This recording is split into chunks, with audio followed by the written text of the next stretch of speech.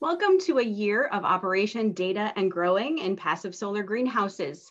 I'm Amy Ladonsky, SDSU Extension Volunteer Development Field Specialist and Master Gardener Coordinator. Tonight's presentation is part two, the final part of a two-part passive solar greenhouse webinar series. You need not have watched part one in order to gain benefit from tonight's presentation. Part one was recorded, and tonight's session will be recorded and posted to SDSU Extension's YouTube page for viewing later. For those of us joining live, if you have questions, please type those questions in the Q&A box. For most of you, that Q&A button will be at the bottom of your screen. If you do not see a Q&A button, you might need to expand your screen view. To begin this evening, we'd like to hear from you. You should see a poll on your screen here momentarily. Do you plan on growing for yourself or your family? To grow plants or produce for sale, or you don't know, or you're not planning on anything at this time? We'll pause here for just a moment, give you a chance to respond. Okay, I think you might be able to see those results. It looks like the majority of you are here today to grow for yourself or your family. Thanks for participating in that. The SDSU Extension Master Gardener Program and the South Dakota Specialty Producer Association is pleased to welcome our presenter, Shannon Mutschelknaus, to present on a year of operation, data, and growing in passive solar greenhouses. Shannon is a mechanical engineer with 20 years of experience doing thermal design, research, and testing of large electronic megasystems. He received a Sustainable Agriculture Research and Education grant to support some of the research and education he's presenting this evening. He also owns and operates a small farm, Wayward Springs, near Brookings, South Dakota. Welcome, Shannon. Thanks for joining us. Thank you, Amy. So we'll go ahead and get started. So here's my name. You can see how it's spelled and stuff. That's usually the things people struggle with, pronounced Mutschelknaus. And if you want to, you can follow this here URL, take a picture of that with your phone, and that'll take you to our Facebook farm page, which is Wayward Springs. A Google search might pull that up too. So this is the second part of a two-part series. First part here we talked about last time, and tonight we'll go through details of my prototype structure, and some analysis of that I did for designing that, and then a review of the 2020 performance data and how that's gone, as well as some of the analysis and the resulting design guidelines that will hopefully be helpful to you if you're looking at building a structure like this of your own. And then if you can make it through the technical boring stuff there, I'll talk about some of the different plants and things that we've grown and which ones have done good, things that do differently with those. So I'll go ahead and get started. About my research project, my objective is to produce some data regarding design trade-offs of passive solar greenhouse features. So one of the things I've observed is there's really not a lot of good actual data out there. There's a million YouTube videos, a bunch of websites, and they'll throw out kind of some things that they found work nice or whatever, but there's not a lot of real information and real good hard data on this stuff. And so that's really what I wanted to see out there, was more of this information. And so ended up putting together some of it myself here. So my motivation is I live in a cold northern climate here in South Dakota by Brookings, which is a fairly cool region in our state even. And that prevents production of year-round crops. And it's so cold that the typical greenhouse structure can be very expensive to operate. And so even a lot of types of produce can't be cost effectively grown in our region without a lot of heating or energy inputs. So what we see is a lot of long distance shipping of fruits and vegetables this time of year, maybe from Central America or South America, because we can't grow those kind of things here. And then we have a bunch of things that we can't even get or we've never even heard of. And we'll maybe see a little bit of that later in the presentation, because they're just types of food crops that are are delicate, they don't ship well, they don't have a very long shelf life, so they can't make it to our region. So going into some of the prototype details first, what is this structure? What does it look like? So I had shared a few pictures last time when we talked about some of the basics of a passive solar greenhouse.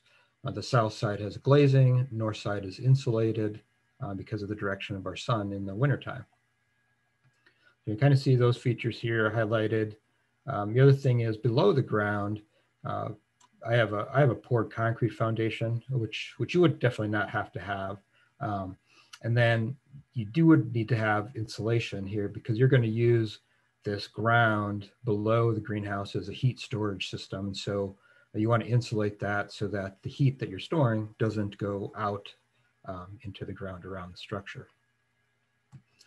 So some other key features is have passive intake vents here. Basically, these are doors that can be opened in the winter or in the summertime to let cool air in. And then the top vents here are also doors that open to let the hot air out so it can move through there and cool the system when it's needed.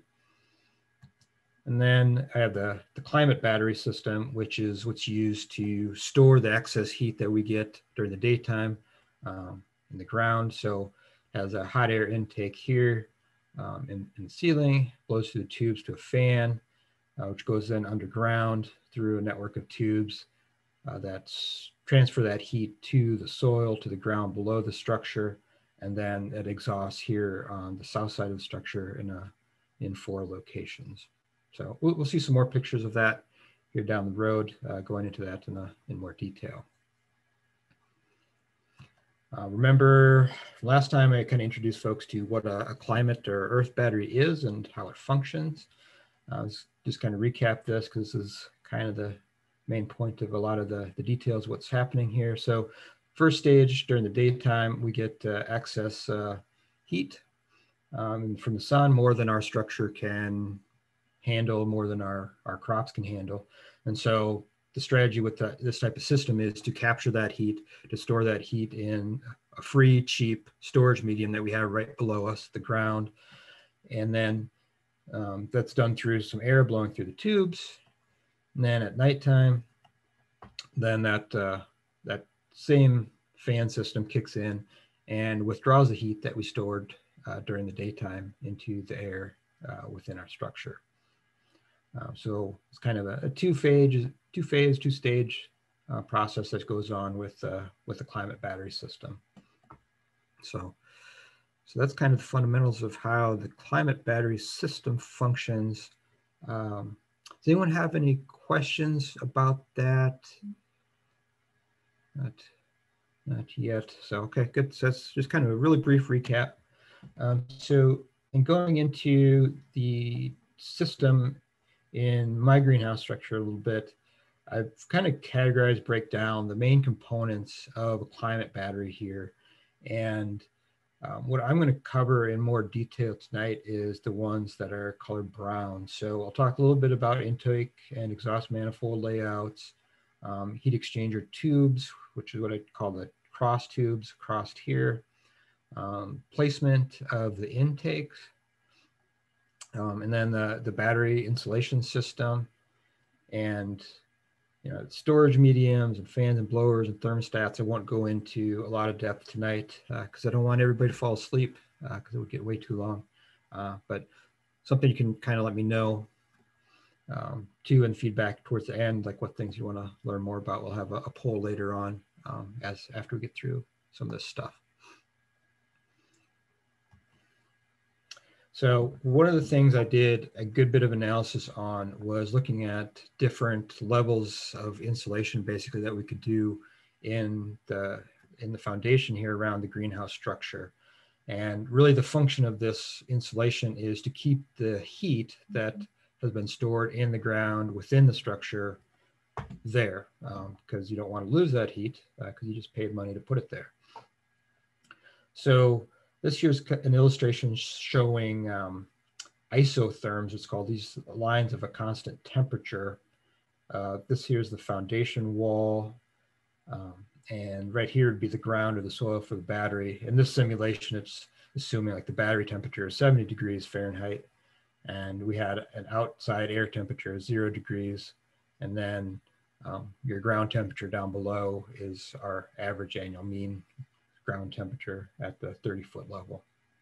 So did a bunch of analysis looking at what the equivalent R value is through the foundation system.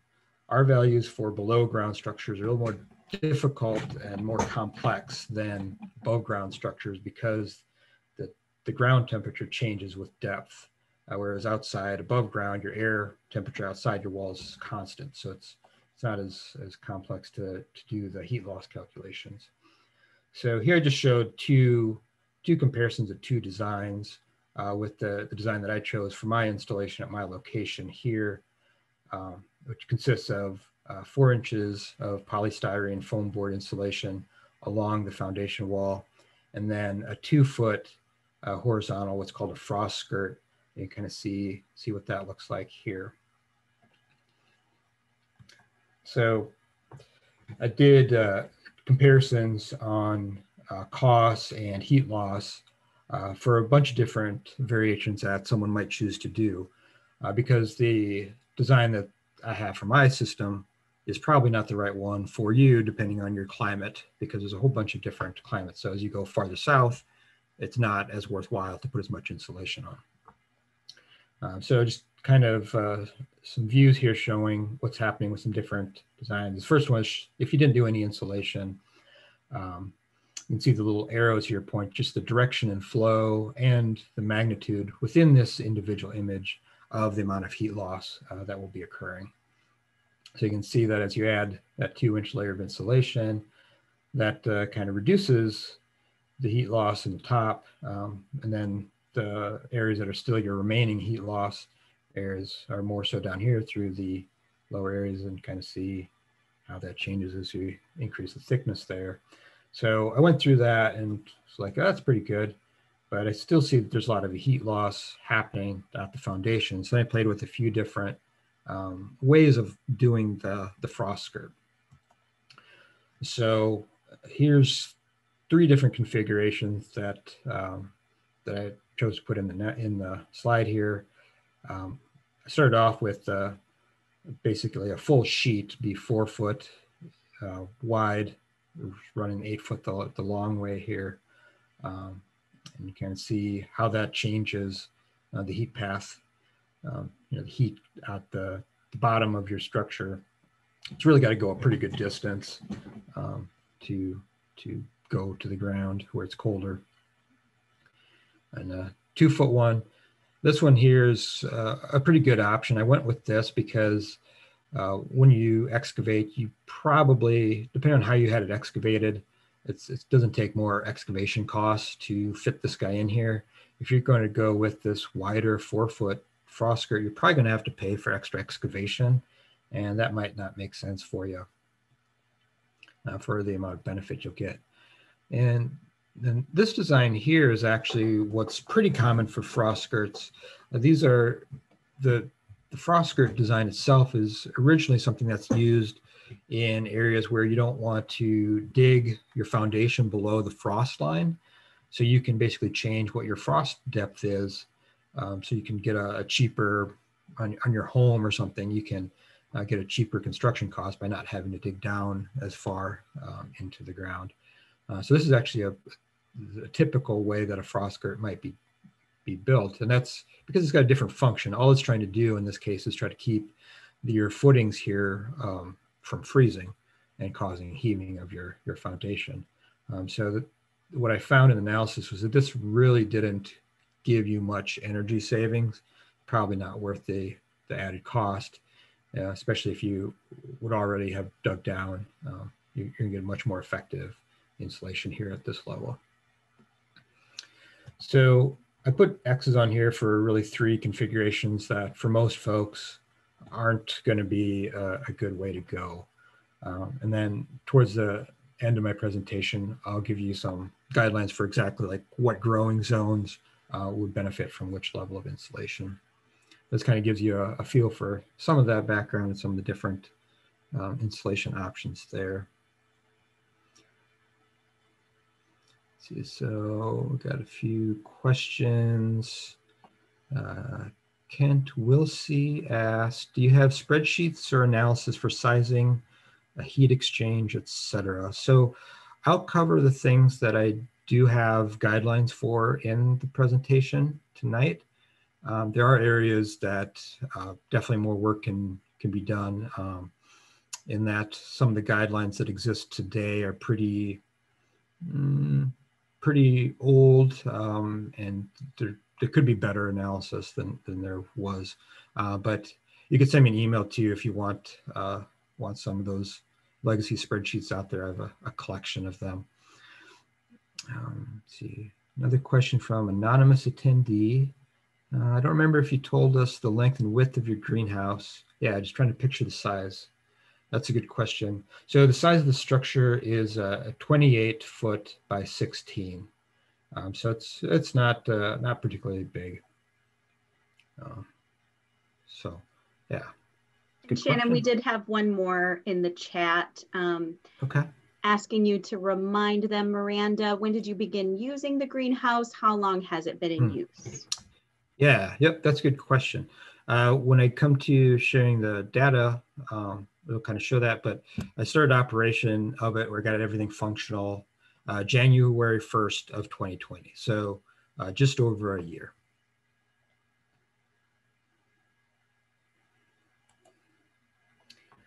Okay, so going into the manifold layout stuff a little bit more. So this kind of gives you a little bit of a section view so you can kind of see how these tubes are laid out. So the tubes along the north wall here are all the intake tubes where the air goes into the system, and kind of an airflow pattern here for you as to how it's laid out. So say the air gets sucked in this tube, and it's going to flow into this bottom grid, and it's going to flow through that, and then it'll come up and out here in the middle, and then it'll get sucked in to this, to one of these tubes, and it's going to circulate in a pattern like that, so that you get pretty uniform mixing and flow throughout the structure. So the air that maybe just went through the bottom array of tubes, next time it goes through, it's probably going to go through the other array of tubes. So that's one thing you want to do, is just get good airflow or mixing throughout that system. But another important reason for a layout like this is to help with the distribution of the heat storage when it's going into the ground. So for example, if you're in the heat withdrawal stage overnight, you're going to have cool air blowing into the tube on this side. And as that air flows through these tubes, it's going to be warming up as it takes the heat from the ground. And then it's going to come out the corner here warm. If you have the layer then below that following the opposite pattern, you're going to get the best heat extraction and storage from the thermal mass that you have below the structure. So you want to have those operating in opposite directions to get as much heat transfer as you can in and out of the system.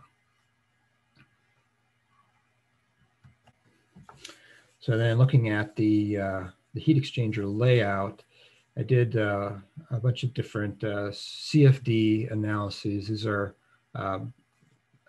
computational analysis that's done to simulate the airflow within a system before you build it. And so I've got here on the right is kind of a picture of what it looks like when it was installed. And the view on the left here is a screenshot from the simulation showing basically this grid of tubes, but from the bottom. And so the air is coming in on the intake here, flowing through the manifold and going around the bend and through these the heat exchanger tubes here. And what you want your system to have is a uniform or maximized airflow through all of the tubes, because if you have some of your tubes not getting as much airflow, you're not going to get as much heat transfer through it. And so this actually is a pretty complex thing to do to get these uniform, and I'll show you a few other simulations with just a few little tweaks and show how it impacts that. So did other simulations to evaluate the heat transfer rates along the tubes to the soil storage system. Calculating the pressure drop curves is essential to selecting the right size fans. I won't go into that tonight. And then I did other simulations looking at the heat loss rates through the building structure as well to look at the different building structure options that are out there. So looking into tube layouts a little bit more, this is actually what I started out with, maybe being an intuitive thing to do. So I just have a T fitting. It's pretty easy to get for tubes, and just have the intake and the exhaust come into a T fitting in the manifold. What you see happens if you do that is this tube here right beside that T, it doesn't get any airflow, basically kind of gets starved of air because the velocity there is coming in such that its inertia carries it past that tube. And so you end up really with one dead cross tube in the system if you're using a T like that. So I was like seeing that, I was like, oh, okay, that's not good. So then put in the 90-degree elbow here on the end so that all there's kind of moving together, not quite as turbulent and barreling past the first tube as quickly there. You'll see, of course, there's still uneven flow across these. This is actually pretty good. It would be a lot worse, say if you put this tube in the middle and this tube in the middle, then really all your airflow is going to try to go down these middle tubes, and you're not going to get airflow out the end ones. So putting them at the corners is really a key thing. It's free to put them there. You don't have to put any other features in. So that's a good thing to do with your layout. But really what happens is the amount of air flowing through the tubes down here decreases, which makes there less friction. So it ends up not having as much frictional losses to take these routes, and you get more airflow along to the other side. So one thing that was also free to do, actually a little bit of cost savings, was to use this here's 4-inch pipe. I think I'll cover that later, but this is a 4-inch tube, and then this manifold here in the simulation is an 8-inch tube. So really what you want to do is create a little bit more friction in these end tubes so that it will choose to take these other ones first. And so you can do that by stepping down to a smaller diameter tube here at the end so that this one is a little bit more length to it, a little bit more resistance. And you'll get pretty good airflow through all of these. Still some area for improvement, but something you can do without any added extra cost. So looking at the tube layout themselves, these cross tubes, as well as the manifold tubes, are a 4-inch corrugated perforated pipe. You want to make sure that pipe is perforated because when the air is flowing through this, you're going to get a lot of humidity condensing out of the air as it flows through the cool ground. And you want that water to be able to drain out of your tube, so they'll fill up with condensate from your air. So what I did is I buried the bottom layer here is 4 foot below grade, and the second layer is 2 foot. And really all of the tubes across here are spaced at 2 foot intervals from each other. Yeah, I think that covers most of this. What is the best tube spacing? I think this is still a good question. I did 2 foot, and I think the findings I have is that I should have put them closer together, and we'll kind of go into some of the data and why a little bit later. Of course, there's a trade-off to putting too many tubes. Of course, the tubes cost money themselves, but they do also displace more of your storage medium of the soil that you're putting your heat into. So you don't want to have just tubes and no ground. So it's something to take into account there. So just kind of a couple views of what these look like and how I put together. I ended up just taking a 4-inch hole saw basically and cutting that hole into the manifold tube. And they kind of snap in there. And then just to fill in the little bit of gaps, cracks, I use the little expanding foam stuff you can put around to fill the seams. So that kind of goes through the building of the tubes and manifold stuff. If anyone had any questions, not see any questions on that yet. Oh, we got one from Matt. Would there be any additional benefit to stepping the tube size down more to get the airflow to be more uniform? Yeah, that's a good question, Matt. And I think there is opportunity for that. One thing that I ended up doing when I built this, I couldn't get the 8-inch manifold tube, wasn't just off the shelf at my local Lowe's here in town. So I ended up using 6-inch instead of 8-inch. And unfortunately, because I did that, I did end up losing a lot of airflow volume that I could have gotten. But it would be feasible to do more steps down. So like if you had an 8-inch, you could step down to a 6 partway across and then step down to a 4. But I don't have simulations of that and calculations in here for you on that. Art and Mary asked, why not use covered perforation tubes? Yeah, you could use them. You can buy these with a little, like a sock, they call it, that goes over the tube. And the purpose of those socks is to, if you're using it as a drain tile, you're putting them in a very wet location where you're expecting a lot of water to flow from the ground outside into the tube and out of your field or your eaves, downspouts, whatever. So you're expecting a lot of volume of water. And I wasn't expecting to have water flowing from outside into the tubes in any sort of volume. Of course, there's a little bit because I water the plants above it, as well as it depends on your soil type. So if you do have a lot of fine soils that might get washed into those perforations, you might want to buy these with the socks, but the socks do add a little bit of cost. So if you don't need them, you wouldn't need to put them on there.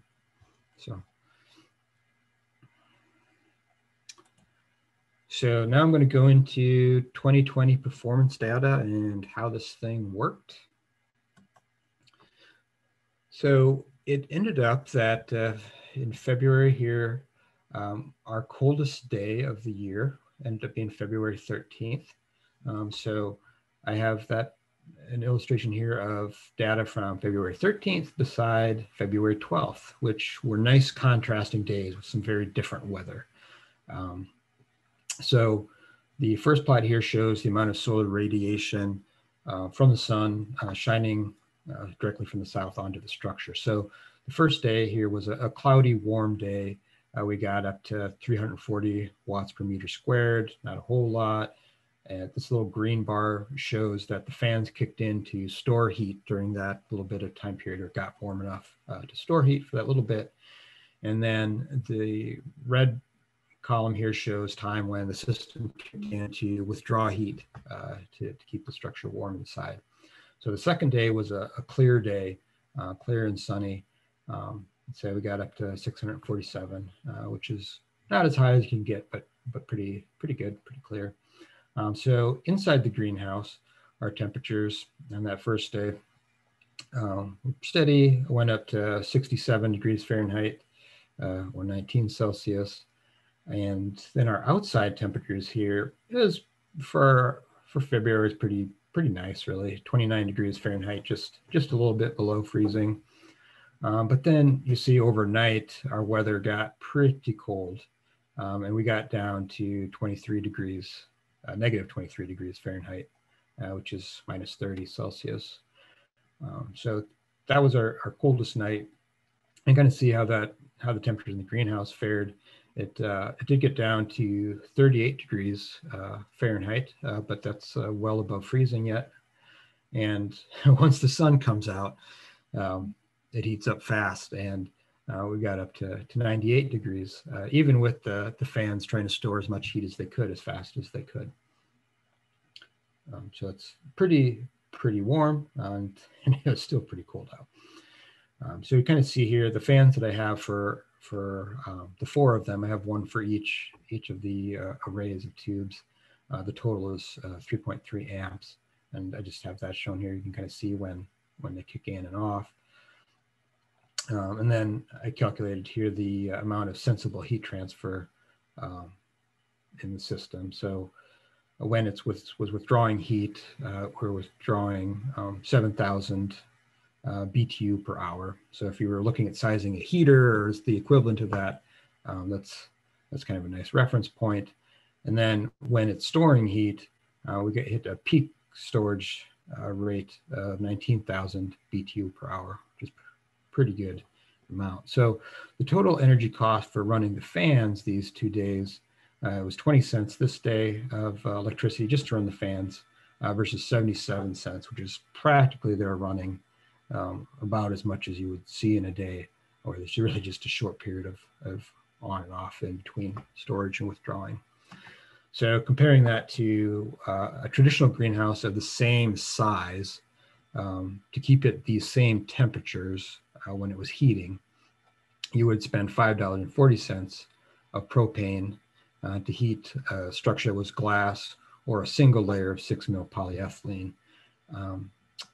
Or if you had this exact same structure as I have, and you were using propane as your heat source, you would spend $2.11 for this day to heat that equivalent structure. Let's see, so we do have one question from Tiffany Vincent. What did you see over the course of several cloudy days versus the data with the cloudy day followed by the sunny? Exactly, great question. We will cover that in a future slide when we look at more days. So this here's another example from a little bit later in the year. This is in March, and I thought I'd show you guys this profile because it shows a few different things operating. So we have the temperature here is this darker blue line, and you can see here overnight it cools off and it got to a point where the fans kicked in to extract heat. You see the fans cycled on.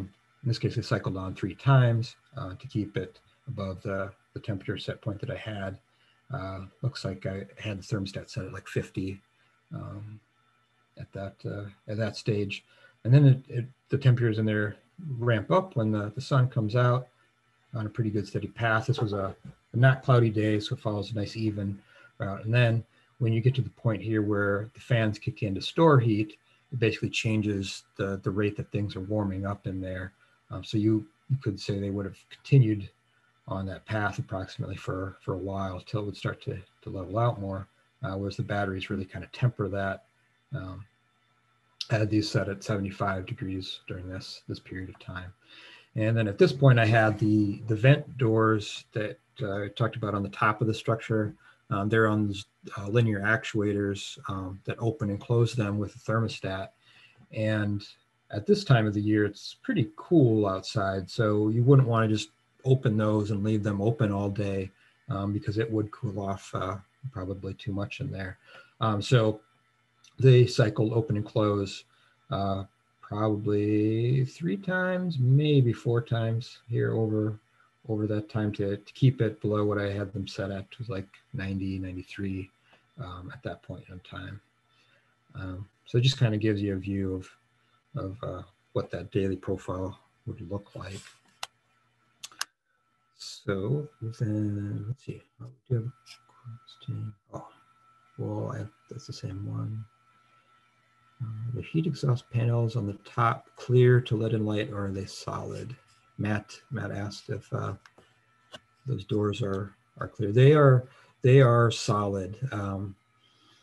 They are actually like standard house doors. I went with that because they have a decent R value and I didn't have to fabricate something of potentially shoddy craftsmanship. And I had so much other stuff I was making, so I just bought regular doors which have a decent insulation value, about a R8.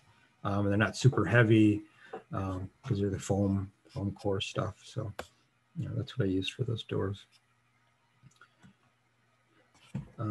Yeah, this slide maybe shows kind of some pictures of those that are a little bit nicer for you. So here's a graph showing all of 2020. So maybe a lot of information on here. The solid dark line here shows what the average daily temperature in the greenhouse, with the red and the blue being the daily extremes that occurred.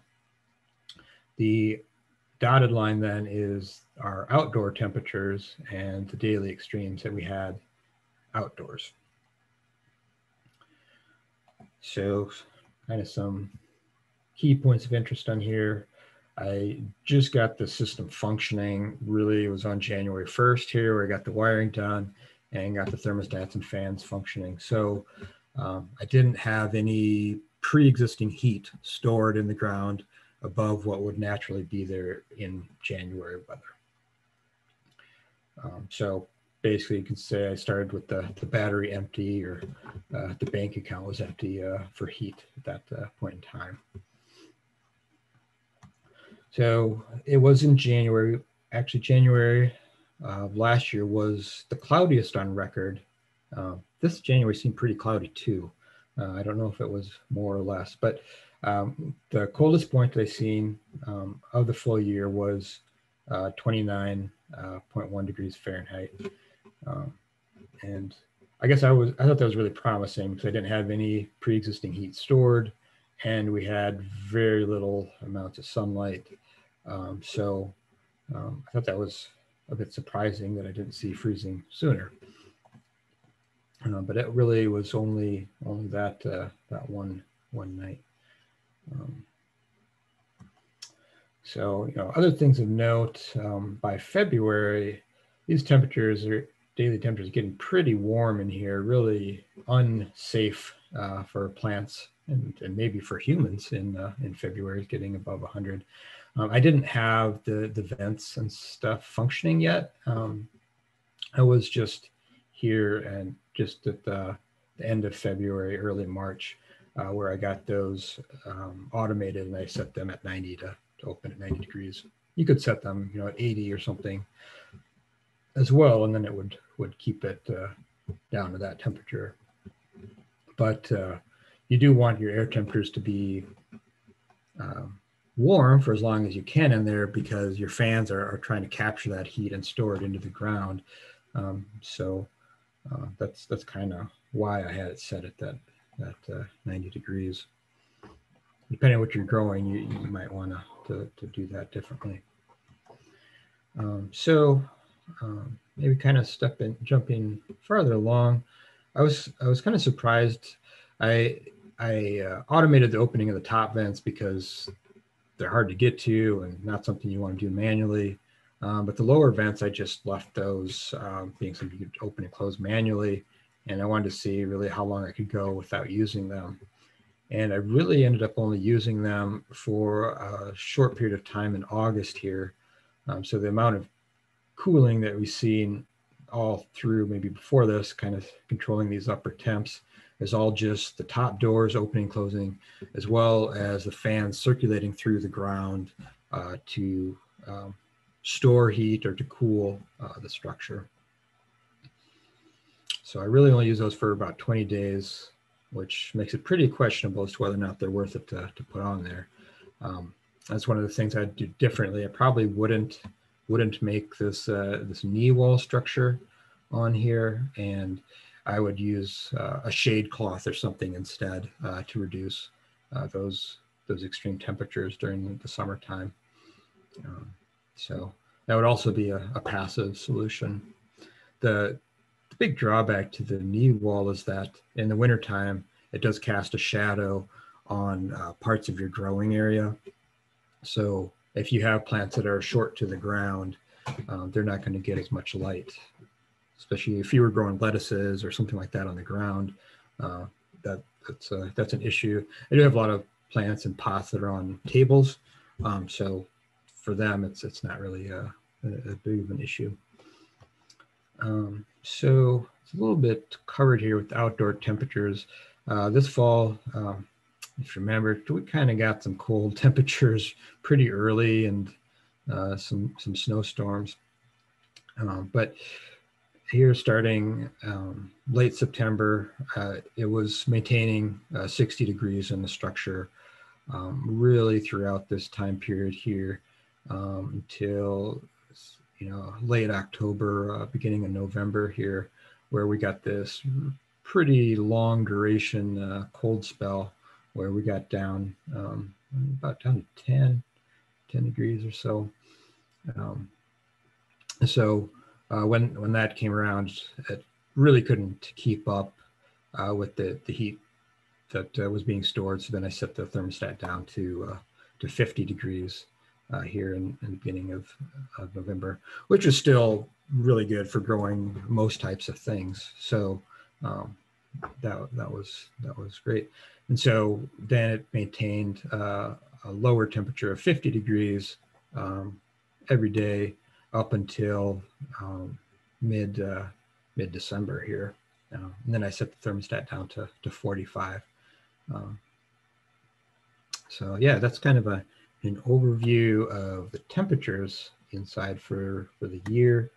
And then just looking at what the total operating cost for the system, which is all electricity for the fans, was a total of $131 or 29 cents per square foot of structure. So let's see, any questions? Michael McNamara has a question. I'm interested to see what the temperature would be completely passively, meaning not using any thermal systems and just using the solar heat. Yeah, I didn't have all the temperature sensors functioning, but I did have a few in December, like while I was still working on wiring and not having things operate. And I would say I've seen some temperatures above 130 degrees Fahrenheit in there. It was too hot. Too hot to work in there, that's for sure. So yeah, it can get very hot in your greenhouse without any ventilation or without the fans to circulate the temperatures through the soil. I did put this slide in here. Maybe if folks want to come back to it, it has the outdoor temperatures removed from it, so it's a little bit easier to see what the greenhouse temperatures ended up being. This could be nice to look at. If you're looking at various kind of crops and want to know what temperatures you could expect and what would grow best when, might be useful. So I just put that on here as a separate chart for everybody. So looking more into the battery storage system, I have a few sensors down into the soil, into the ground, to monitor what the temperatures are down there and to see what's going on. So in general, what we would expect, if this is a top-down view of the structure, when it's cold outside, you're going to have heat loss through the outside foundation. You'll see a general temperature gradient where it's warmest in the middle, and then along the outside walls are going to be the coolest part of the storage battery.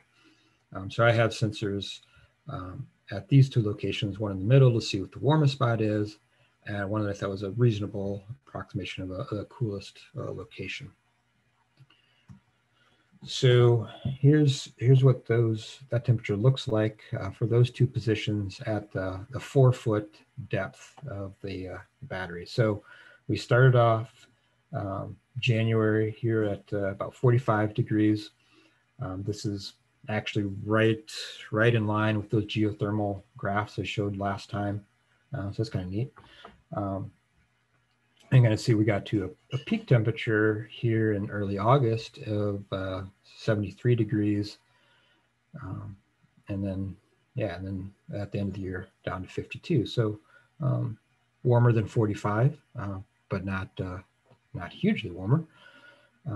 Some other interesting things that you can see in the data here is during the first period of time, we really don't see a lot of temperature gradient or difference between middle position and along the wall. But once you get to the second half of the year, where it's colder outside than your structure, that's when you start to see a bigger difference between the center of your earth and the outside. So that's probably what I was expecting, I guess. That's kind of gives you a perspective of that. So I also measured at multiple depths to see how the system was functioning for, like, say, the top array versus the bottom set of tubes. So this here is a graph of these two positions, the 2 foot and the 4 foot depth along that outer wall over the course of the year. So you can see maybe an interesting pattern during the summertime. The 2 foot depth tubes are noticeably warmer than the bottom set of tubes. So you have heat conduction happening through the earth downwards, like you would expect. The deeper earth temperatures are probably well below 70 degrees. So your bottom set of tubes here at the 4 foot depth are able to provide a greater amount of cooling than the tubes that are only 2 foot. So sometimes people are like, can I just get by with 2 foot depth tubes? Like, well, your 2 foot ones aren't going to have the same level of performance as 4 foot ones. And you can kind of see that here. That's so really, yeah, here's kind of just an overlay of what that temperature gradients looks like during the summertime. Now, what's interesting is that starts to flip by the time you get to December. And if I had January's data on here from this year, you see that as well, where the deeper soil probes end up being warmer than the ones higher up. And that makes sense, because now that you're getting lower, the ground temperature below you, you've been kind of artificially manipulating it all summer, got stuff warmed up more than it would naturally be. And you'll see basically heat conducting up this way. So it actually, when you're withdrawing more heat than you've been storing into the battery, it starts to function more like the low-grade geothermal type of system that I talked about previously. It's interesting. So you might think, oh, what's my battery's empty? It's empty. It's not exactly what happens. It actually ends up being able to provide you with some amount of continuous heat, basically equivalent or probably a little bit better than a low-grade geothermal would be, because you've been dumping heat into this area throughout the year. Some other things you can see in the data that are interesting. This here, if you remember from our weather data, this was when we had that cold spell, and I can see the dark lines here is the top array of tubes. Those tubes dropped cooler faster, and then once the sun returned after that cold weather, it rebounded as well, 14 degrees, whereas the 4 foot tubes, they didn't get heated up again as much as they were before. So it's really just, it's more stable, basically a more damped system the deeper you go. So, maybe in summary, the shallow tubes provide you faster heating and cooling, but the deeper tubes provide you longer, larger quantities of heating and cooling. So having 2 layers is helpful. Some folks I've seen would do even more than 2, going to 3 or something. And that's a cost trade-off, because you got to go deeper and you got to put more into making that. Let's see, so we had a couple of questions from Tiffany. Asked, are you running home-built electronics and sensors for your monitoring, like a Raspberry Pi or Arduino? That would be fun, but I was building so much stuff for this already that I went with a commercial off-the-shelf product. So I use a temperature, well, it's a monitoring system from a company called iMonit, And I went with that because they offer a lot of different type of sensors that all function on the same system. So we've got temperature, humidity, current monitoring, and they have a bunch of others if I wanted as well. See, Michael McNamara asks, would the SIR temps be the same with using planter boxes colder near the wall? Not quite sure. Air. Oh, would the air temperatures be the same with planter boxes near the wall? The air temperatures, I think, would be the same, but you might see that the soil in your growing boxes would be different if you're growing up off the ground. The fans do a pretty good amount of airflow, so it's mixed well throughout the structure, and there's not very much of a temperature gradient. We'll touch on the temperature gradient a little bit more later. And Matt asks, do you think the current system is limited by the heat capacity of the soil, or would increasing airflow speed or even finding tubes that could transfer heat more efficiently help store more heat and or even help reduce the daytime high temperatures in the winter? That's a great question, Matt. And we will cover that in the next slide where I did some studies changing the airflow rates. And Anne Marie asks, are there plans for this build? I don't have prints or anything, but you can send me an email with questions or something like that. And I can point you to, there's a few places that do have some plans that are similar or could help you out with something. Let's see, so I think that covers all those questions. On to the next slide.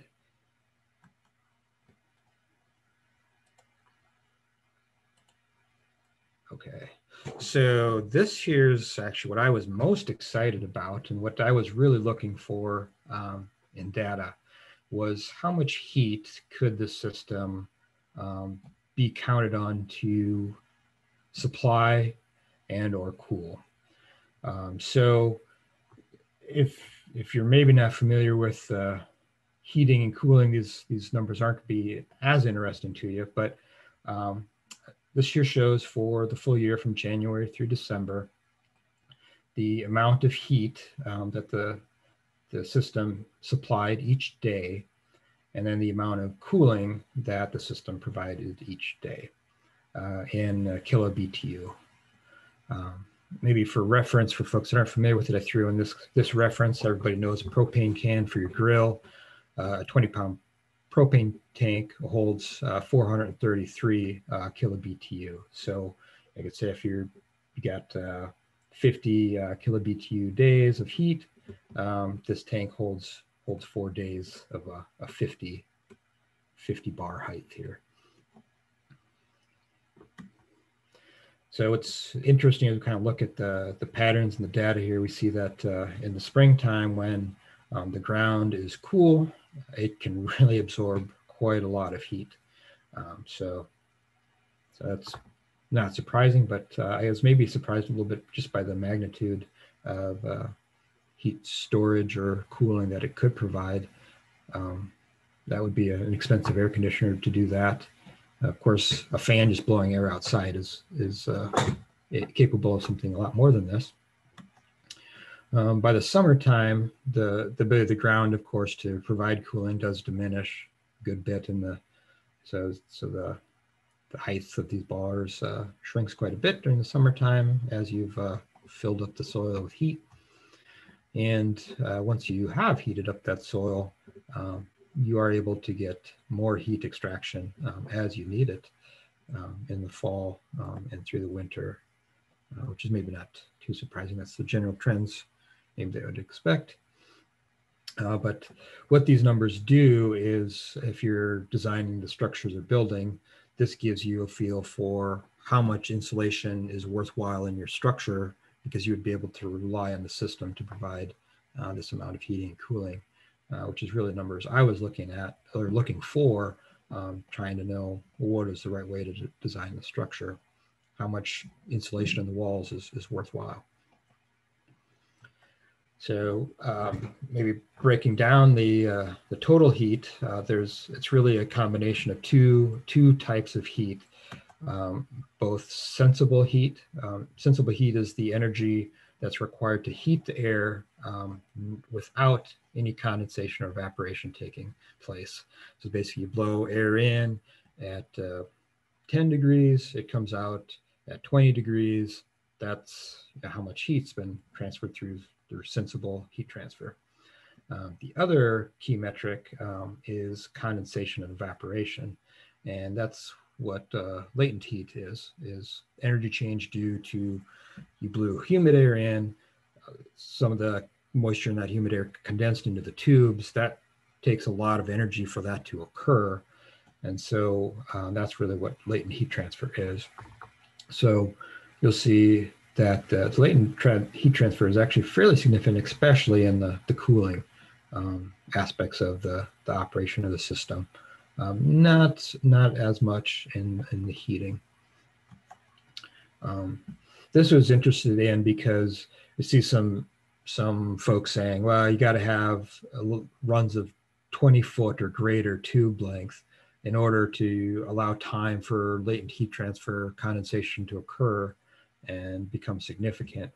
And because I can't really say that's what I observed, my tubes are 14-foot, and I've seen pretty good amounts of latent heat transfer, condensation, evaporation occurring within those lengths of tubes with the airflows that I had. Let's see, one question here from Kathy. This is a good question. A lot of folks ask this one. Do you anticipate any mold growth, et cetera, in the tubes that could cause health concerns? I didn't have any way to monitor this myself, but the University of Minnesota folks have done some studies on this, measuring the air coming out of climate batteries in the deep winter greenhouses. And they have found in general that the air coming out is cleaner than the air going in all of the studies that they've done.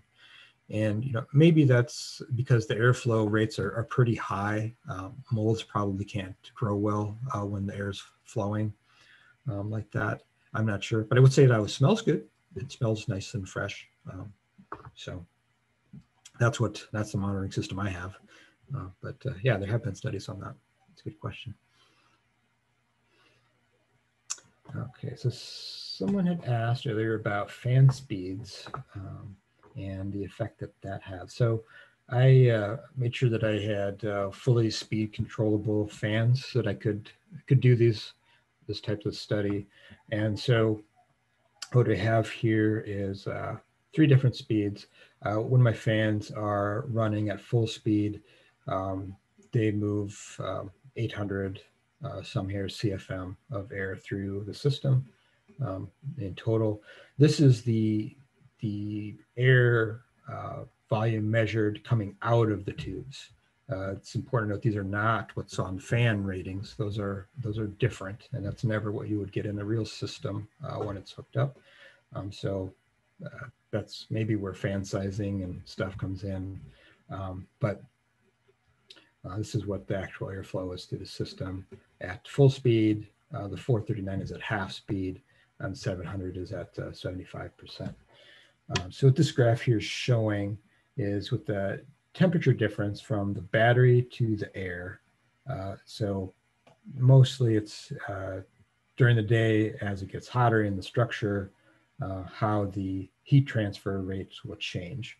So if you have a ground to air temperature difference of 10 degrees, you'll see, I don't know, maybe 4,000 here BTU per hour of heat transfer. And so, of course, at the lower delta T air temperature differentials, you're not going to see a lot of difference with fan speeds. But as you increase basically the temperature of the air in the greenhouse during the day as it gets hotter, you're going to see more benefit from higher fan flow rates. And these here look to be pretty linear for the variation of ambient conditions I was able to capture during that study. One thing that's important is the efficiency of the system. And so that follows the same pattern, but inversely. So for heat exchangers, their efficiency is measured with what's called the coefficient of performance, a COP, which is basically the energy that you're getting out of the system, the beneficial energy you're getting out of the system versus the energy you're putting into the system. So in this case, that's the heating or the cooling energy divided by the energy to operate the fans. So this maybe isn't super helpful for folks unless you're trying to compare these to another type of heat exchanger or heat pump.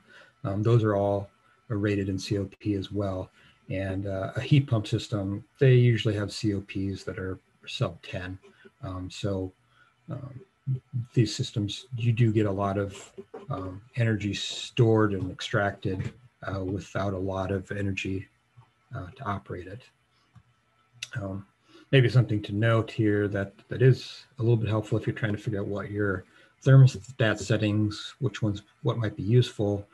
If you know what your soil or your battery temperature is, now really if your temperature difference between your internal air and your storage system is 3 degrees or maybe even 5 degrees, it might not be worth running the system. So because your efficiencies are getting pretty low.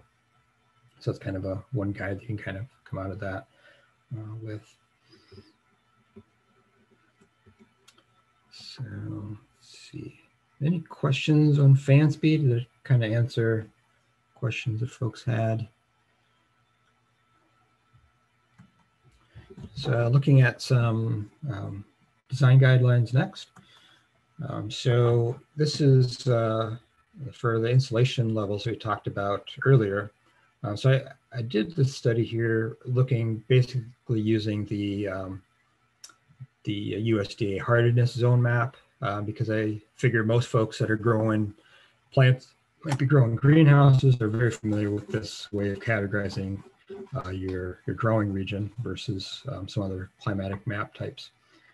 So basically with the data that I had from the insulation analysis and the data from the amount of heat I was able to capture and store in the climate battery, it can put together what the return on investment would be for folks to put in different insulation types for their different regions. So across the top here, we show how many years it would take to get a return on investment, basically assuming that the heat you lose through your foundation, you might have to make up for with propane heating, which would be $1.30 per gallon is my average cost over several years. If you're using a different heat source like electricity, it's going to be more expensive than that. You would see a faster return. If you're cutting your own wood and firing your own thing there and your heating costs are free, then that's different. But this is assumptions there. And I figured if you're getting a return investment, 4 years or less, it's probably pretty reasonable. More than 4 is kind of questionable. So basically, if you're in zone 3B or 4B, this your design system, which would be design D here, would be a pretty good option for you. If you're not able to store as much heat, or if you have a better insulated structure, it could vary a little bit, but this is just to kind of give people a ballpark guideline of what might be a good decision for their region, their climate. If you're in zone 5B, which I wish I was, but I'm not, a 4-inch insulation layer might be good for you. You see this one here, it's kind of in that marginal period where, maybe going with a 2-inch might make more sense. That's kind of up to your individual application, what you think. And definitely if you're in 6B, 2 inches is definitely sufficient.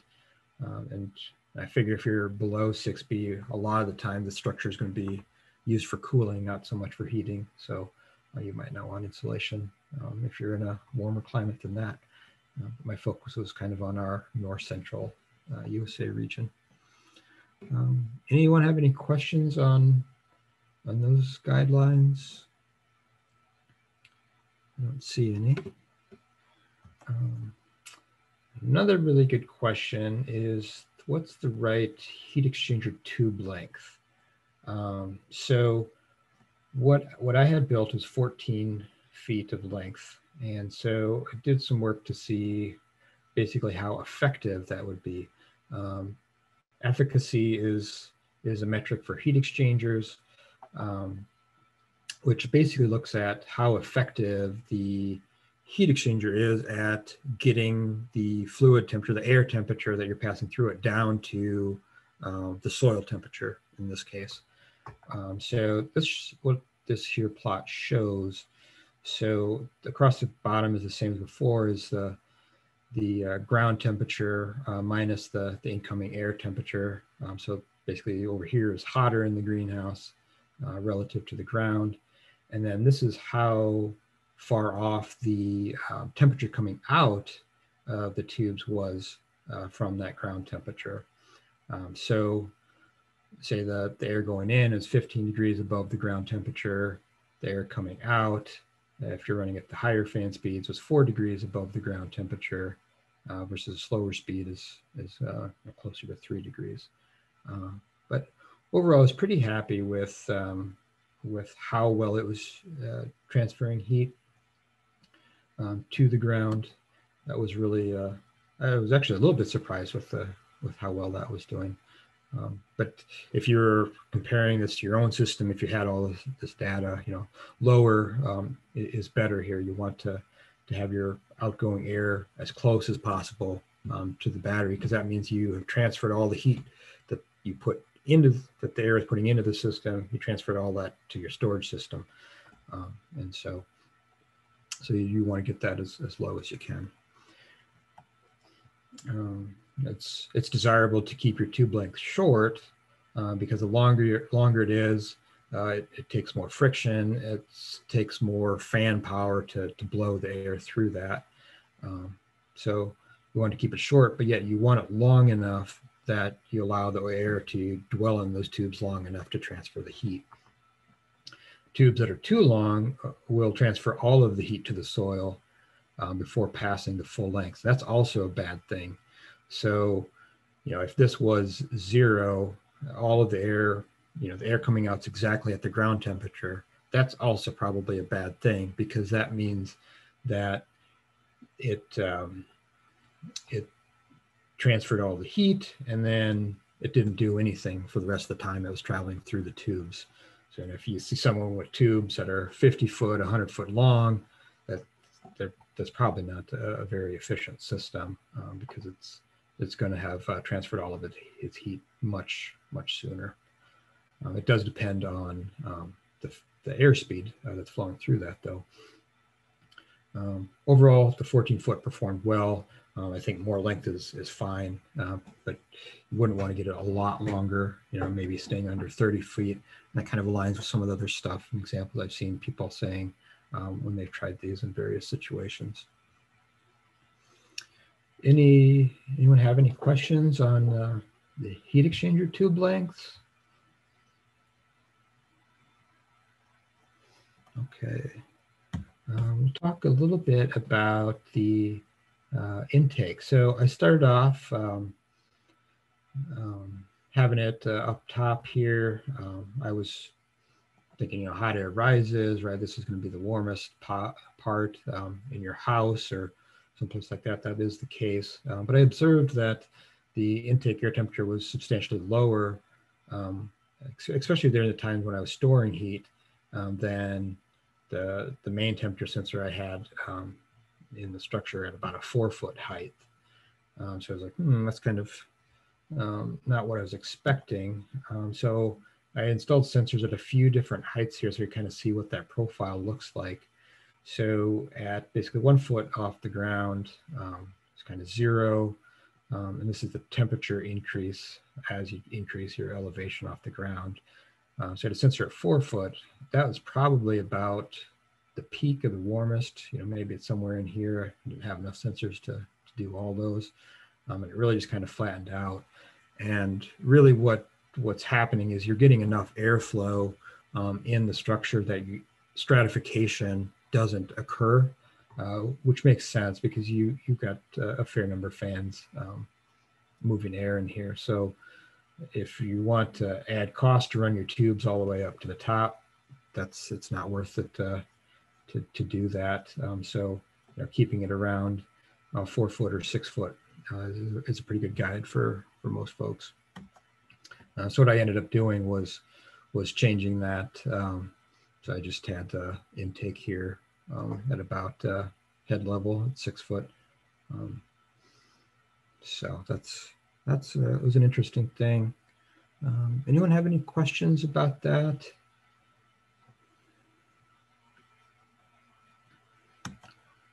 So there's some other things that I do differently.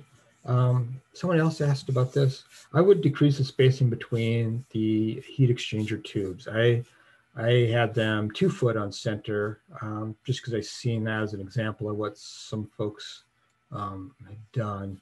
But really what I observed through this is that, especially that would help with the daytime extreme temperatures, to have them closer together.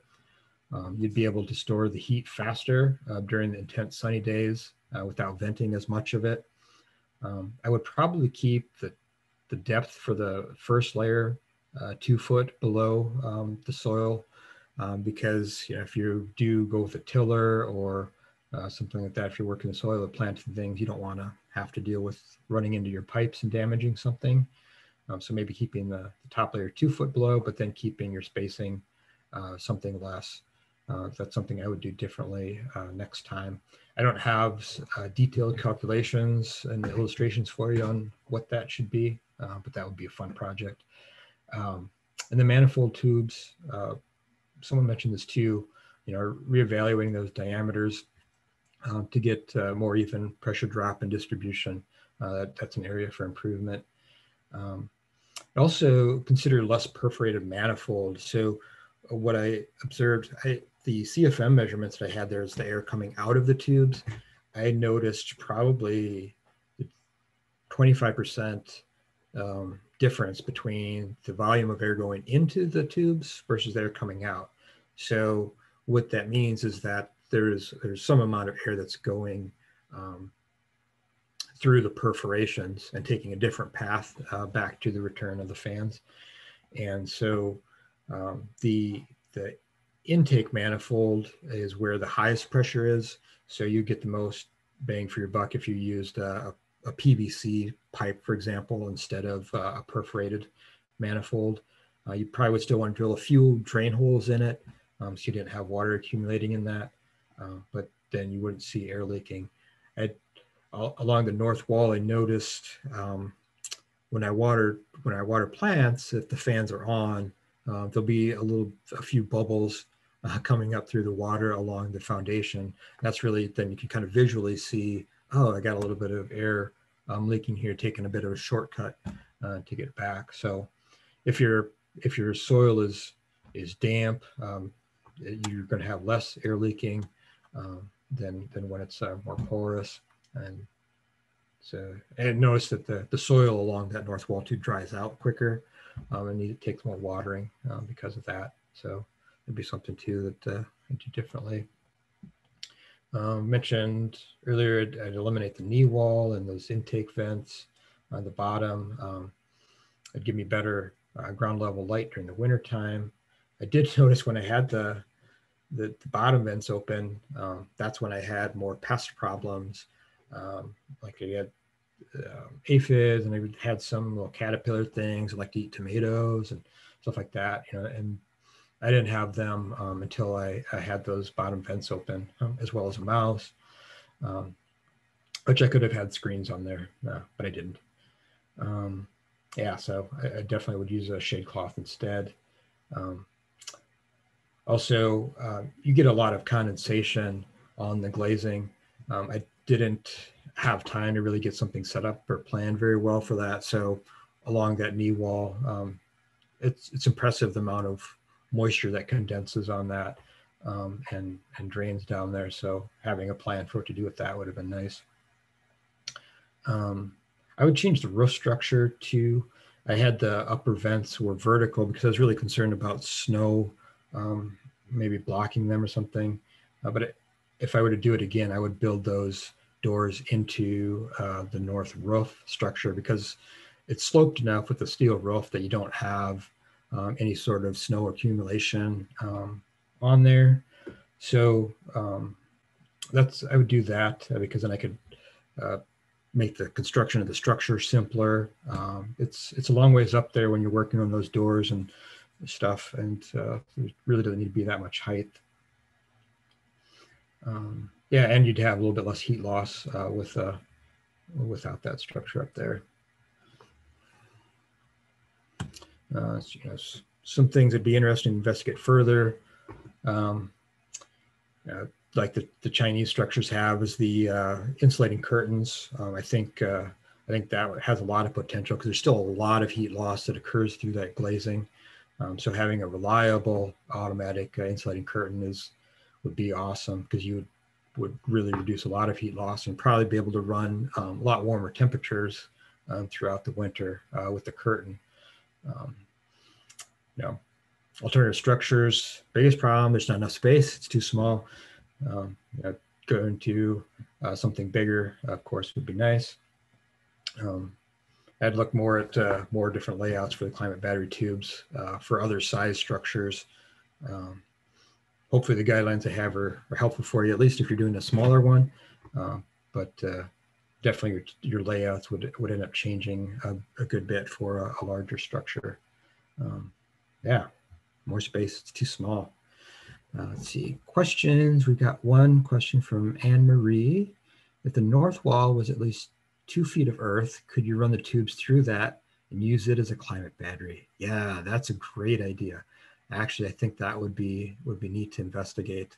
Once I was reading more on the research of the Chinese solar greenhouses, that's the limitation that they find in a lot of the research papers, right? Is it because that earth, sand, or whatever storage battery they have, it's fully passive. Only so much heat can conduct through it, in and out each day. So if you were to run your air tubes through that would give you more mass to store more heat. Let's see. And Michael asks, how much would you say you were able to grow? That's a pretty general question as to how much, but I guess I'll cover next some of the different plants and things that I did have growing, but I did not weigh like the weight of tomatoes and stuff, which that might be something that would have been nice to do too, to track that and see how it changed. But I really didn't know what I was doing for tomatoes when I started growing those. Any other questions in the greenhouse? Because the next section, we'll be talking about some of the different stuff we have and or growing. Oh yeah, we got 2 people asking the same question. What was the total cost? So the total cost for me was about just under $20,000. I did most of the work myself or with friends and family that helped with that. So I didn't have really any labor costs other than I didn't pour the foundation myself. So yeah, so it's just under 20,000. The deep winter greenhouse folks, they do have some data on that of what those have costed, and they have found it's highly variable based on your contractor and what their labor costs are too. So that can add a big variable into that. So yeah, so if you're still awake, we'll talk about some plants because everybody here probably wants to know about plants because that's why we do this. We got a couple more questions. Julie asks, how many square feet of growing space did you say you had? It depends a lot on what you're growing. You do have to plan for some walkway space. So I don't know, what does the walkway space take up? 25%, depending on how tight you can squeeze around plants. And if you're growing more tall things, they take up more square feet. Tomatoes would take up a particular amount of square feet. Be a lot different than, say, lettuce. Jody Krogman asks, would you add a head house to your structure?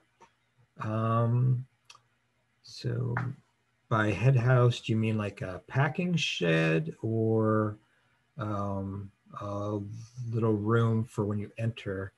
I'm not like packing a lot of produce. Some of the structures and designs out there will have what they call a packing shed attached, which is cooler and doesn't have any heating from the climate battery in it, where you can maybe store produce. If you are growing produce, that is a good thing to do. I probably would put a small room on the entranceway, so you can have two doors on your entrance. I've always been a bit concerned and maybe paranoid that the kids will run through and not close the door, right? And I don't have any backup heat source in there, so that could be catastrophic. So having two doors would be a good thing there, as well as I think someone mentioned, using an Arduino or something to control the system. If you have electronics for controlling anything, you could keep them in that head house or that entrance room, so that they're not bombarded by the level of humidity that electronics inside the structure would be. That's something that to be cautious with any sort of DC electronics in your greenhouse. They will corrode and not last as long as they might if you can put them either outside of the building or in a control panel outside of the building. Brent asked if I grew directly in the soil or just in pots. I did both, and I'll show you some pictures of that.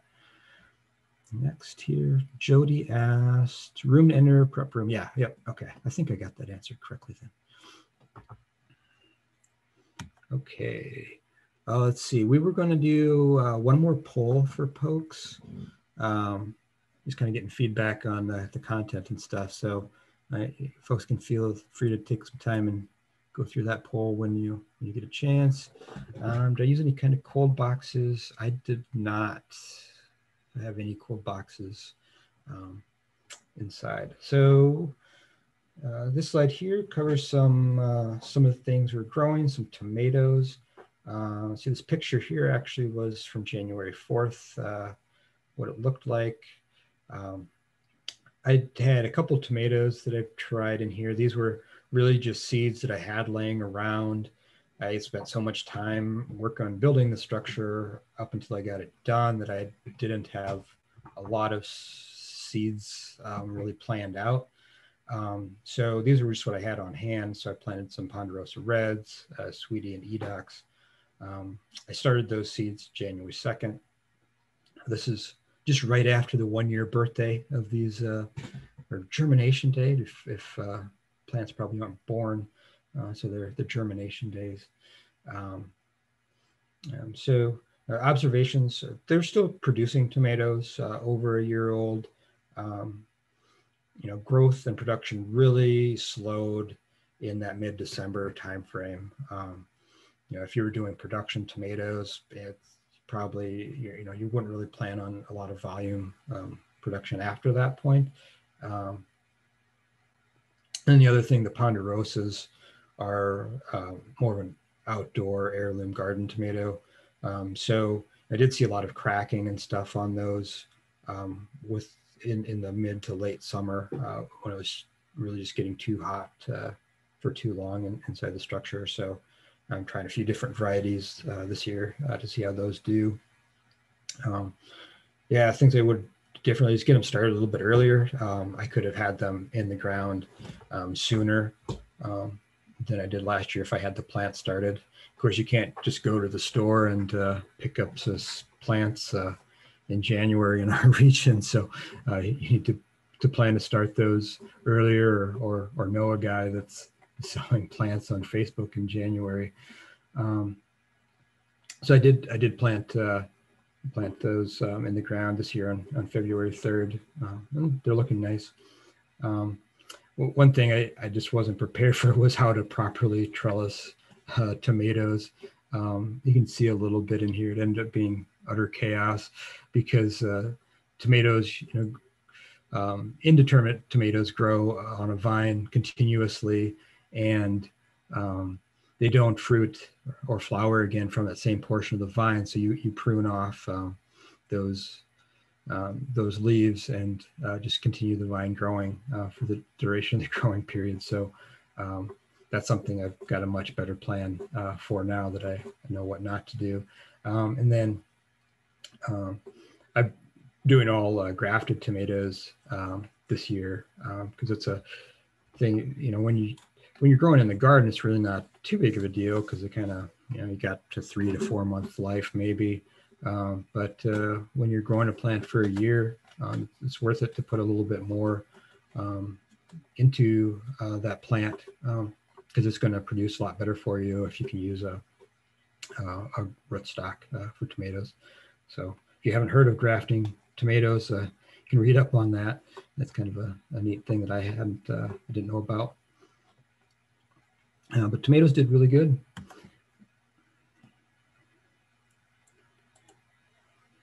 Let's see, next slide.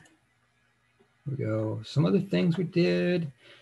We did radishes, lettuces, broccolis, cauliflowers. I really started these in that January timeframe because I knew those would be things that I could grow. The lettuces and stuff, they'll germinate in temperatures, soil temperatures in the 40s.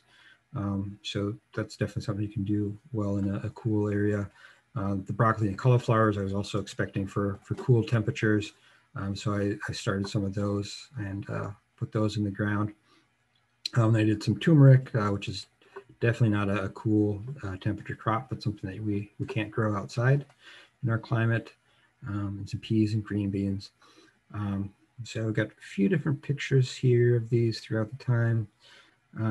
This is our lettuces and how we had those laid out in the ground.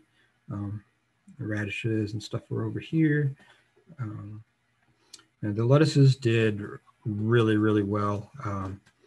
I would say that was a wonderful blessing, especially when COVID came around and we had as much lettuce, fresh lettuce that was really delicious that as we could eat. We had a lot of salads. The cauliflowers, I planted this deep purple variety, and they were beautiful. They did really well in the greenhouse. The broccoli, I would say, was kind of average. And the Brussels sprouts that we planted, they actually never produced sprouts. It seemed like it was too warm in there, and so they never Brussels sprouted. I don't know if there's a better term for that. If we had our horticulturist on with us tonight, she'd probably know. I can kind of see here too the effect of the knee wall on the shadows. So this region here in March isn't getting the direct sunlight that areas back here are. So it's kind of interesting. The areas with the prime sunlight in the wintertime end up being the areas that are actually below the roof, the shaded part of the structure during the summertime. So it's interesting that the light patterns are a little bit different than a regular greenhouse. Yeah, things I do differently was start any brassicas much sooner, which is what we did. We planted them, I think, just before November. We put them in the ground.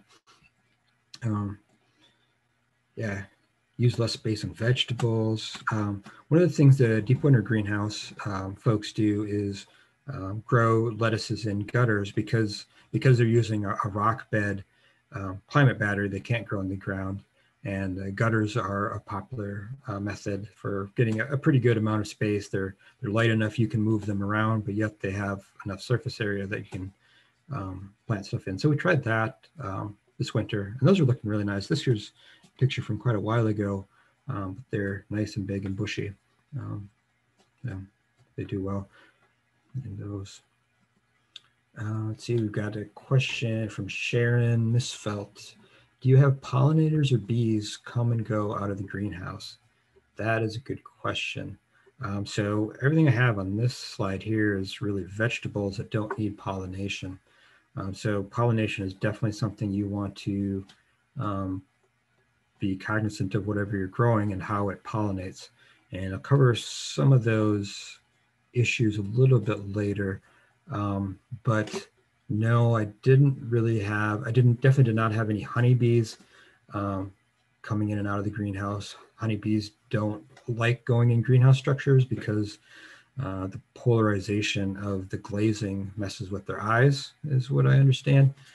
So if you do want pollinators, you would get like bumblebees or something along those lines that are a little bit different. I did happen to capture some bumblebees and put them in here, but they didn't really do anything. But it was exciting catching bumblebees. Let's see. Jody asked, how did you amend your soil inside the greenhouse? Compost? Do you fertilize? Do you bring in native soil and amend it? Do you rotate crops? Yeah, so for the first year, I used the soil that I had. I was really lucky with this location. It is basically topsoil as far as I can dig. So even when I excavated the structure, I didn't have to separate the topsoil from the other stuff, just because of the specific site. But I have animals and stuff on the farm too for composting in the future. So I didn't really do much for soil amendments the first year. I hadn't grown produce in this area before. This actually was more kind of a shelter belt, so it was very, very, very nice soil. The turmeric here, I put a kind of a yellow on this. It was kind of mediocre. I didn't feel like for the space that it took, that the amount of turmeric was maybe really worth it. I don't know. Maybe some of it's too, we don't know what to do with turmeric that well. So I have seen a lot of folks will grow turmeric in pots. I think that might be interesting because then you could move it outside during the summertime too, and then bring it in and leave that space for growing other things. Let's see some other things. Apocalypse scorpion peppers. These guys did awesome. I didn't really know what I was doing with these guys. I let the children pick seeds out of the catalog and they thought these looked cool. So we had some of those. I planted them.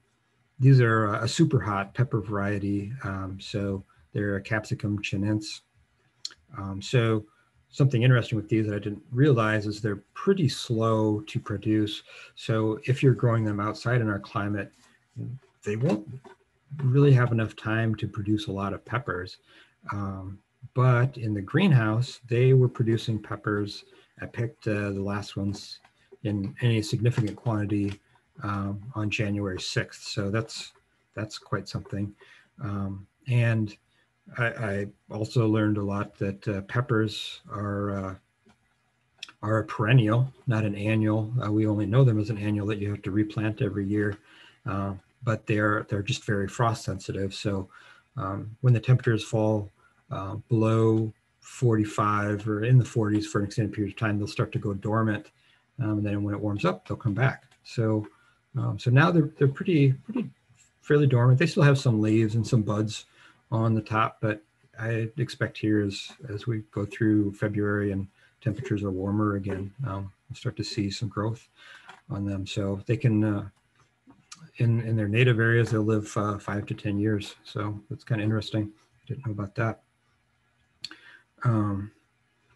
Another thing it did, so peppers are wind pollinated, as are the tomatoes. So they'll do pretty good with pollination just with the fans blowing around to the pollination question. But I planted some of these, or just one plant actually, because it was a gift someone got for free. They're really a sort of cucumber. So the plant grew extremely well. I really covered the entire north wall as much as I could prune it. But they pollination was a little bit of a challenge on these guys. So I did have some insects that came in and pollinated them, not bees. I noticed there was some moths, maybe the same moths that were eating the tomatoes, maybe a mixed blessing, except tomatoes taste better than these things. So, but I did notice when I had pollinators around, they did produce pretty decently.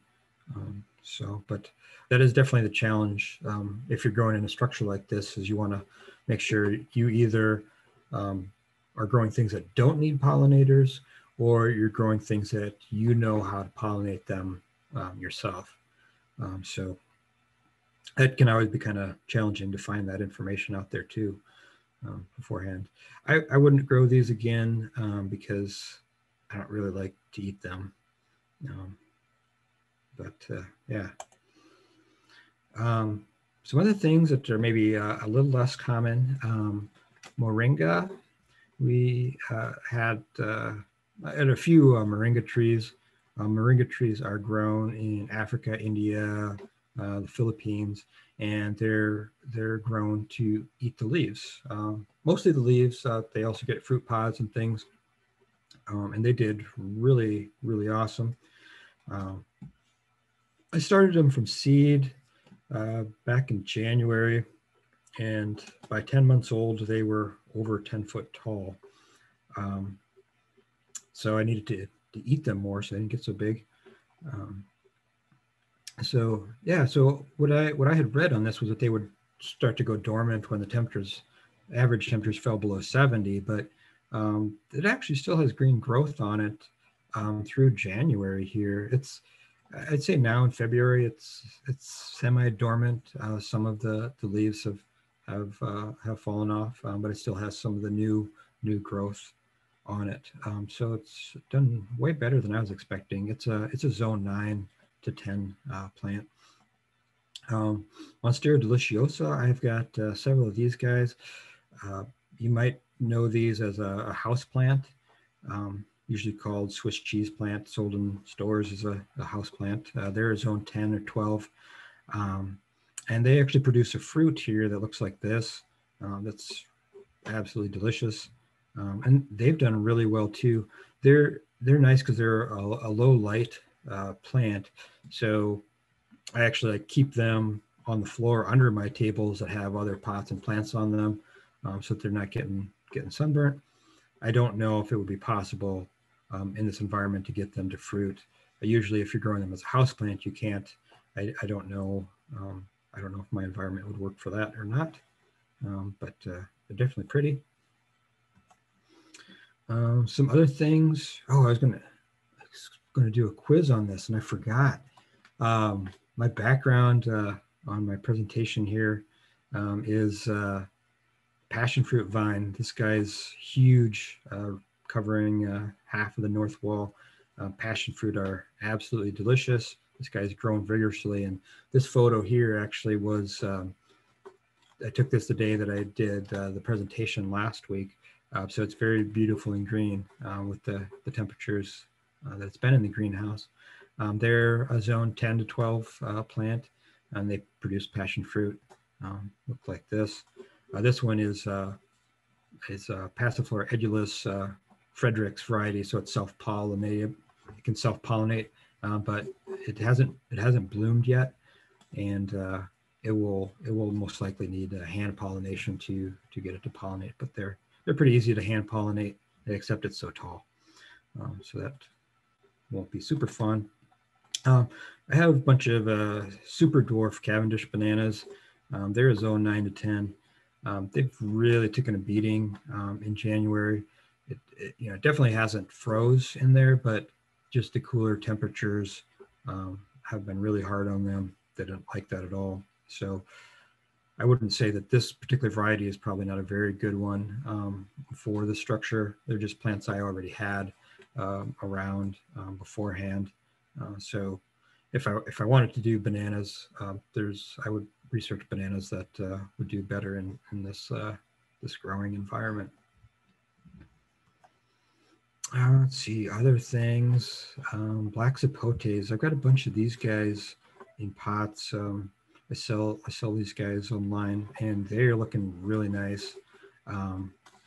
So that's these. This is actually related to the persimmon. If you're familiar with persimmons, the American persimmon can grow up to Nebraska region, but black sapote is zone 10 through 11. They have not been hindered by our cooler December and January temperatures. I've got several loquats, grafted ones that I grafted, Big Jim on. They're a zone 8 to 10. They are doing really great, of course, because zone 8 has been much warmer than zone 8 in there. So they're very happy. Let's see, other things. I've got a lot of things. Patanga or Suriname cherry. This here's actually one that I got fruited. Oh, we got a question about, do you grow white sapote? I would love to try the black ones. Are they as creamy as the white ones? Oh, we probably should talk about. So black sapote are also called chocolate pudding fruit. You can see the texture and the color here is very much like chocolate pudding. Unfortunately, the flavor is not. It's a pretty mild, bland flavor, but they definitely look cool. But yeah, I do have some white sapote. I think I have some pictures in here of them. Maybe not. Patangas. Yeah, this is actually one that set fruit. They're pretty small yet, so I was pretty happy that I had one that even was blooming and fruiting already. Caracuelo is a Garcinia. They're looking really nice. I have several canistel, or sometimes they're called egg fruit. There's a picture of what the egg fruit looks like. I also have a lot of toads in here, so this is actually the plant behind it, but that's the picture I had. And yeah, some longans. They're looking good yet. A bunch of those things. Let's see, Anonias. I'm a big fan of Anonaceae of many types. So I've got a lot of cherimoyas, some that I've got various varieties grafted onto, and they look really good throughout the winter here. I did have some of my first blossoms on them in the spring, just after I grafted, but I plucked those off because they were too young a grass to fruit yet. But hopefully this spring they'll flower in quantities enough that I can get them hand pollinated. This is what a cherimoya looks like. There's also a bunch of other Anonaceae that I have. Sugar apples here, Anonas squamosa. They're not looking as good, and neither the soursops. They actually like a warmer climate, so I'm not sure. We'll see. They've gone dormant and dropped their leaves. I'm not sure if they'll make it through the winter or not. We shall see. Adamoyas are looking good. I have some adamoyas that are grafted on the cherimoyas. Those look really good. They're a cross between the cherimoya and the sugar apple. Here's a question. If you have toads, do you have snakes? No, I don't have any snakes. And the reason I have toads is because the summer when we were building this was the summer before last summer, and it was so extremely wet that year. We just had toads everywhere. And so they kind of just were living in the ground when I built it. And so they're still living there. And they do eat pests in pretty reasonable quantities.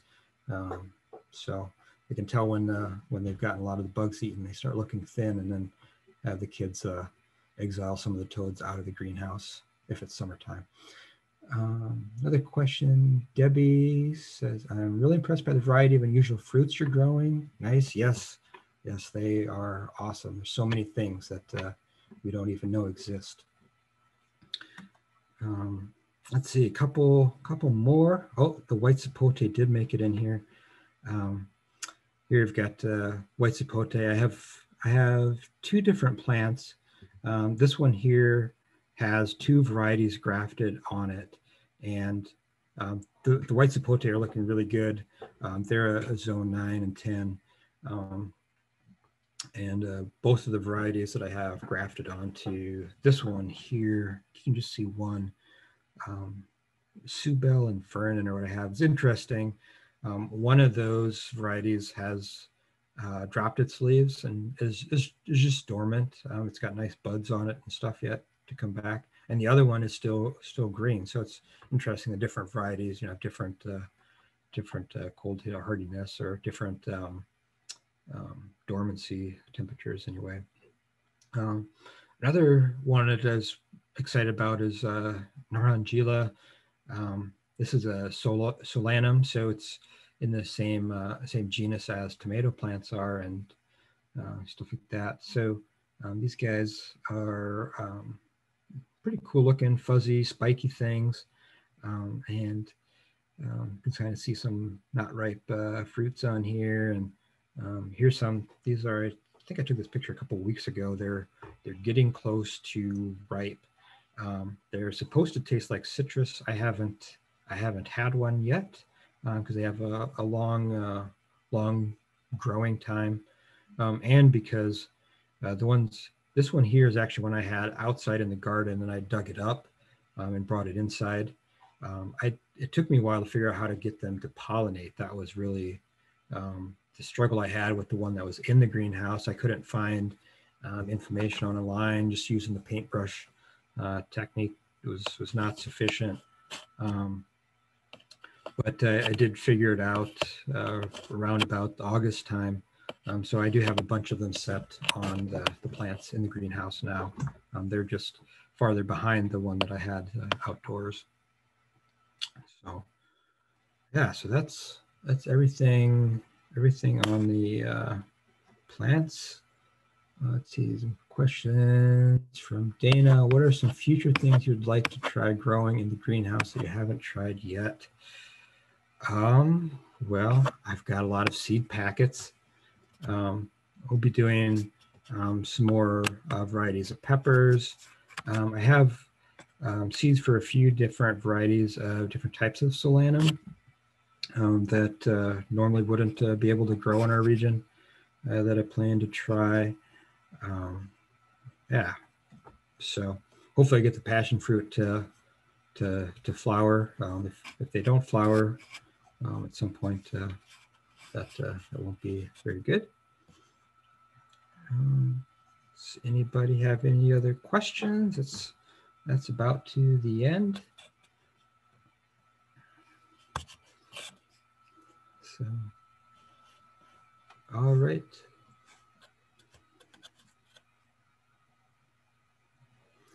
Did we get our poll at the end? Did we get that done? We do have the poll, yes. We're sharing those results now. Can you see those, Shannon? Yeah. So we had, the first question was how would you prefer to learn more about solar greenhouses? Focused live webinars, 62% said they like that. 51% said they'd like recorded videos you can watch anytime, focused on specific topics. Yeah, so that's good. I might do some of that. Yeah, and then read about it. Let's see, as a result of this presentation, let's see, 64% had increased knowledge of the fundamentals of passive solar greenhouses. Let's see, I learned information to help me extend my growing season was 13%. And I'm planning to build my own passive solar greenhouse was 23%. And the third question is, what aspects of passive solar greenhouses would you like to learn more about? Let's see, 66% say how to build one. So I definitely have millions of pictures of that. How to lay out size manifolds and select fans. Yep, that's another good one. That was just too big of a topic to capture here. And detailed design of the structures, a good one. And how to wire thermostats and electrical aspects of 28%. So yeah, very good. Thanks everyone for attending. Hopefully this info was good. I can feel free, let's see, make sure I set this to the last slide. You can make sure you can email me if you have questions or other specific things you want to know about, or had suggestions for other future webinar topics. Yeah, and you can follow us on our Facebook page. I post random things about how things are going. So yeah, check it out. Thank you, Shannon. Thank you so much. On behalf of the South Dakota Specialty Producer Association and the South Dakota Master Gardener Program, we'd like to thank you, Shannon Mutschelknaus, for sharing your expertise with us this evening. Once tonight's recording is processed, we will post this to the SDSU Extension YouTube page, and we'll email all registered participants a link to both recorded sessions. Feel free to visit sdspecialtyproducers.org and extension.sdstate.edu for future learning opportunities. And Shannon has also shared his contact information on the slide on the screen as well. Thank you to everyone for joining us this evening. Have a good night.